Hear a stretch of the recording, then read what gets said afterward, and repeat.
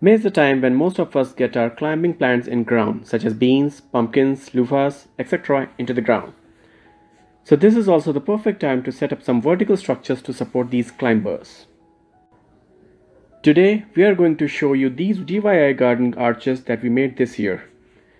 The cost of one of these arches came up to $15. We'll start with showing how we made these arches, and then we'll get into the price breakdown and where we sourced our material from.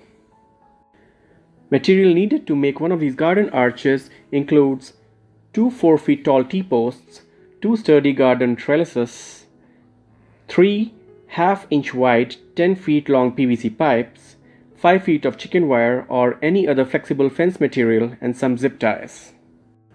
Let's begin to assemble this. We already had one metallic arch which is black in color, so we wanted these two arches to be of the same color as well, which is why we covered our PVC pipes with these permanent all-weather Gorilla Tape.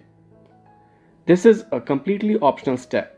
We didn't want to paint because eventually the paint may chip off.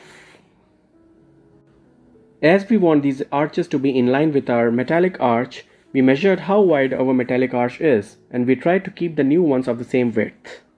To do so, we put in the trellises in the ground but didn't press them all the way in, and then we walked through them to get an idea of how it would look and if the width was comfortable enough to move through it. Once we were happy with it, we drove the T-post in to give the trellises extra support, and then we drove the trellises in right next to these T-posts. Now that the sides of our arch is ready, we will make top of this arch.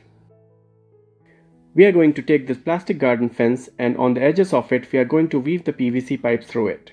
It is very easy if the fence is flexible, and even a chicken wire would work for this.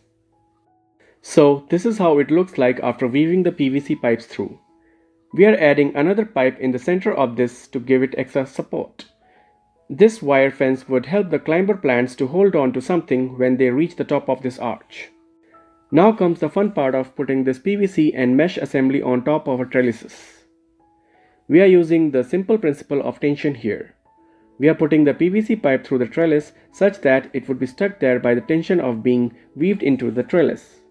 This is how it looks like once we have the PVC pipe through the trellis. Now to keep these pipes from moving side to side, we are going to zip tie them to the trellis. We have steel zip ties.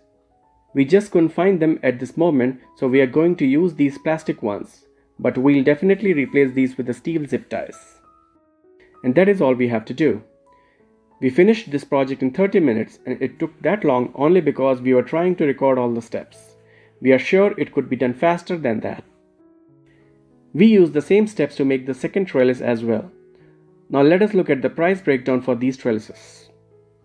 We source most of our material from Restore. The cost of one trellis was $5.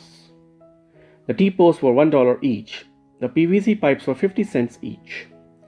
The plastic fence that we used, we already had it, but if you buy mesh from Restores, it's cheap enough as well. So we are adding additional $1.5 for that. Adding this all up brings us to $15. We're not adding the Gorilla Tape as it is optional, and the zip ties, most of us have them in stock to use them around the house. We already have these two large planters right next to these arches, and we are growing peas here for spring. Keep an eye on our channel for an update on all the stuff that we plan to grow on these trellises. Let us know if you try this project out and how it goes for you. If you found value in this video, please do like it and subscribe to help our channel grow. Thanks for watching.